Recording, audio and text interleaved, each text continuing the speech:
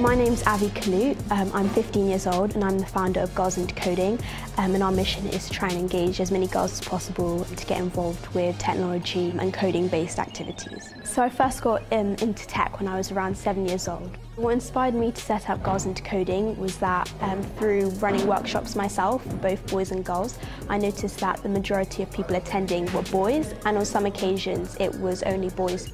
Statistics show that women make up only 35% of people studying STEM subjects. I'm here to meet Ayve, who wants to change that. Ayve! Hi! Hey, that's incredible. Thank you. Do you want to show me around? Yeah, let's start with this table over here. Tell me a little bit more about some of the other things that the girls might be seeing and learning today. So we've got some 3D printing, robotics, all different kind of areas of technology, and hopefully the girls will be able to pick up designing, making, coding, all hands-on skills. What kind of impact has Girls into Coding had? I've seen their confidence increase, and what's also really great to see is the girls coming back again, which is kind of builds up a sense of community. It feels great to see that I'm not the only girl into coding, and that there's a bunch of other people around who enjoy coding like me. It is the future, and I think it's really important that girls get involved in this from a young age to be able to become the tech leaders of the future.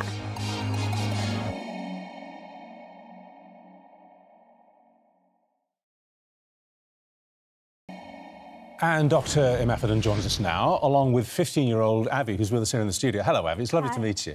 You started coding when you were 7. Yeah. Before we talk about that, can you just explain to old men like me what coding actually is? And we sort of covered it a bit there, but can you just explain to me in really simple terms? So coding is essentially lines of code on your screen which you program to make something happen. What I do is I integrate coding with building something, so that's called physical computing. So what I do is I make robots and I use code to really bring it to life and to create all sorts of projects. I get it. So it's literally, coding is literally putting numbers in which talk to the computer and tell them to do it, basically. Sorry to bring it down to absolute ladybird guide too, but I think that's how people will understand it. So you're super clever, aren't you?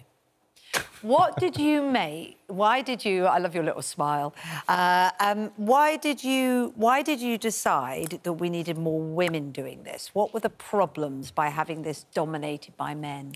Well, through going to different workshops, physically attending them myself, I noticed that the majority of people attending were boys, and on some occasions it was only boys who were actually coming. And as a girl, I wanted there to be others like me who kind of had that interest and who were actually at those different workshops. So I wanted to set up Girls into Coding to encourage other girls like me to get into this kind of space and show that it's OK to be a girl and to be interested. Why do you think that was the case? I mean, you're changing it, which is, it's brilliant that you're making change, you know, you're affecting things. Fantastic. You're not just talking the talk, you're walking the walk. But why do you think it was as bad as that? Why weren't girls coming forward?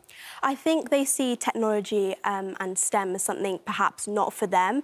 And I think kind of from the ages of 10 upwards, they start to lose interest in technology. And I feel it's really important to bring their interest back and to really show them that it's a great thing to get into. And how did you get into it at 7? You were 7 years old when you got into it. How did that happen? So my mum always brought me to kind of different events, technology-based events, and I would also participate in hands-on workshops. So all these different events I was going to, my interest gradually built up and built up. And it has a big, doesn't it, Dr. Anne-Marie? So it has a big impact, doesn't it? There you are. Hello. Hey. Hello. Sorry, we can't see you. There you are. It has a big impact on real world. I was interested to see that, you know, when Apple brought out a health package, it didn't include monitoring the menstrual cycle because the coding was done by men. Really? So, yeah. God. Yeah, it didn't. So that's the sort of impact it can have. It's not just because we want to see women involved in all areas, because that's a great thing in terms of equality. It's also impact back on us, isn't it? Tell us a bit more about that side of it.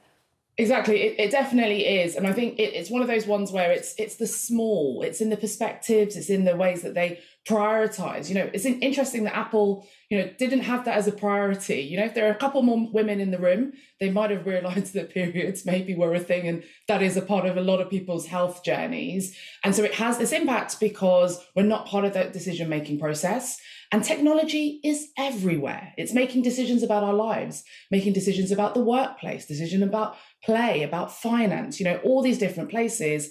And so if we're not part of that solution, then actually we end up being harmed more by the technology than it solving problems. So what do you think about what Ayve has done then? Yeah. I love what Ayve is doing. I mean, I run STEMettes. We run, you know, workshops across STEM as well, up and down the country.